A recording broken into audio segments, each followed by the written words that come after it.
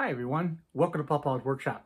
In today's video, I'm going to try to answer once and for all the question that I get more than any other questions. And that is, what happens when I trip the limit switch and my machine stops? How do I get it to move again? That is probably the number one question that I get in all of the questions across the board. So today, let's get involved in how to answer it. I want to thank all of my Patreons for helping to support this channel. And if you'd like to participate, please go to patreon.com/pawpawsworkshop. Now to do this demonstration, I'm going to be using the Fox-Alien Vasto. Now this is still similar to any other machine. It doesn't matter if you're using the Fox-Alien, the X-Carve, Open Builds, the New Carve, all of them have limit switches and all of them function the same way. Now, for the software that I'm going to use today, I'm going to go ahead and use the Open Builds. But again, as far as the software, the Universal G-Code Sender, or UGS, works the same way. I have the computer on and the CNC machine on, so I'm going to click the Open Builds control software and open it up. Once this happens, I need to connect the machine to the software. And it happens instantly. I have now connected it, and you see this alarm flashing. That is going to unlock the machine so that I can move it. Because at this point, nothing moves. I can click on this control buttons, nothing moves. I have to unlock the alarm to begin with.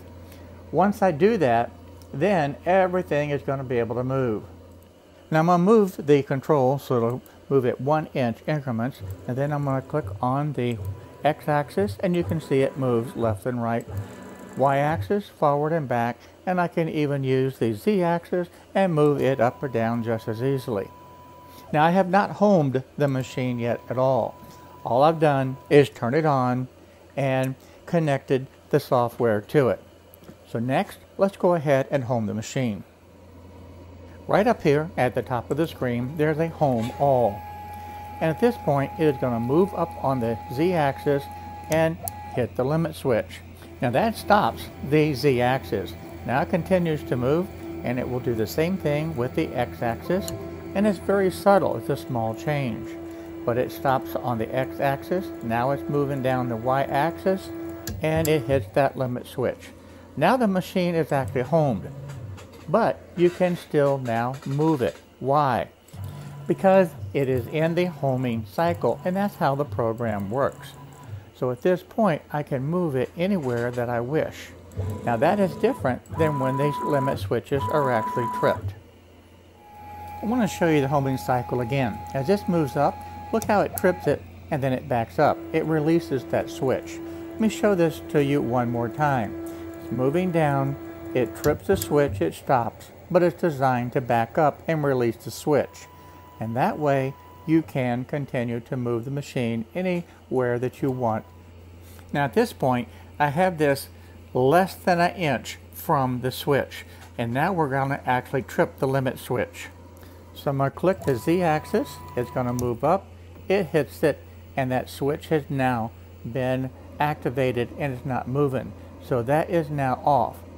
And at this point you see the alarm code. It says unlock the alarm. Because at this point, nothing moves in any direction. Now I unlock the alarm, and now I click down for the Z-axis. It's going to attempt to move down, but you see that? I get the alarm code again. So let's see that again. I hit the up on the Z-axis, I get this alarm code, and the machine has been stopped. So at this point, the alarm is stripped, and it says unlock the alarm. So when I unlock it and I go down, what's actually happening? Did you see it? It moved down, but only a tiny bit, and it locked again.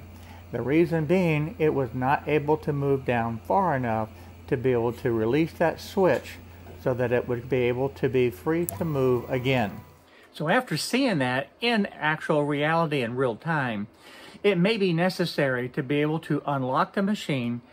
Go ahead and click on the Z-axis to move down. It may stop a second time or a third time. It will do that until it has moved down enough to be able to release that limit switch so that it will be free to move again. And I think that is one of the biggest problems that people have. They don't even see that it moved down ever so slightly. Have you ever really looked at the limit switch? There's 3 different connectors. You have a common, which is usually separated further than the other 2, and a normally closed and a normally open. Now, any time that this is tripped, or the machine does it, or you do it by accident, that is going to stop the machine. And you can see on the control screen that it says unlock the alarm. And the machine wasn't even moving when that alarm was tripped. I was the one that pushed the button. So by unlocking it, then I can move the machine again, because that switch is no longer pressed down. And you can see just how little pressure that it needs to activate that switch. And by doing that a second time, it tripped the alarm. So I need to click unlock the alarm, and now it will move. So now that we've talked about that, let's look at the emergency stop. This is another area that gives people just tons of problems because it's not as obvious. But if you push that down, that will stop the machine. It will not move in any direction at all. It literally shuts all power off to the machine. And the interesting thing about that is when you look at the computer screen, it does not have an unlock alarm. And that causes the problem, because you can't see and easily identify what's causing the issue. Now look at the arrows on top. You have to twist this knob for it to be able to come up. And if you don't turn it all the way, it's not going to fully disengage and come fully up. And when you do that, then you'll see the alarm, unlock it, and now you're back in business and you'll be able to move the machine. Oftentimes in the shipping, that this switch will get depressed and you won't even know it. So you'll be able to put the whole machine together and wonder why it's not working. Well, this would be the first thing that I would check. Make sure that this emergency stop is disengaged and is fully in the upright position. And you can do that simply by looking at that knob and turning it in the direction of the arrows. And you may have to do this once or twice just to make sure that you have it verified. You notice when you hit the emergency stop, nothing happened on the computer screen at all. So oftentimes you will not realize that the emergency stop has been pushed. Now, one of the things you want to consider is when you first open up the box and put the machine together, there's a good chance that that emergency stop button is going to be pushed down. So you have to be able to make sure that it's been released and it's in that upward position. Micro switches are not complicated. There's just simply a switch. And there's usually 3 different connectors on there. One connector is called the common, and it's going to be separated a little bit further away from the other 2. The other 2 connectors are NC and NO, which means normally open or normally closed. For the CNC machines, the vast majority of them operate where the limit switches are set up on a normally open situation, meaning that that circuit is open. So when that switch is pushed, or that little lever or button, whatever the case may be, is pushed down, it creates the circuit and it stops the machine instantly. And it doesn't matter, as you could see, I can push the switch and it turns it off. The machine doesn't even have to be near it. So these are the things that actually can happen. And then you're wondering, what is wrong with the machine? I'm nowhere near the limit switches, but yet it's tripped. All it takes is a very slight pressure to be able to push that switch in, and it will stop the machine. Thank you for watching today. I know this was a very short, quick video, but I hope that I was successfully able to answer the questions that has plagued so many people. The limit switches are not a big mystery, but they can cause a lot of havoc. And hopefully this short video has helped solve that mystery. In addition, I wanted to cover and touch the emergency stop button, because that one also has created a lot of problems for many, many people.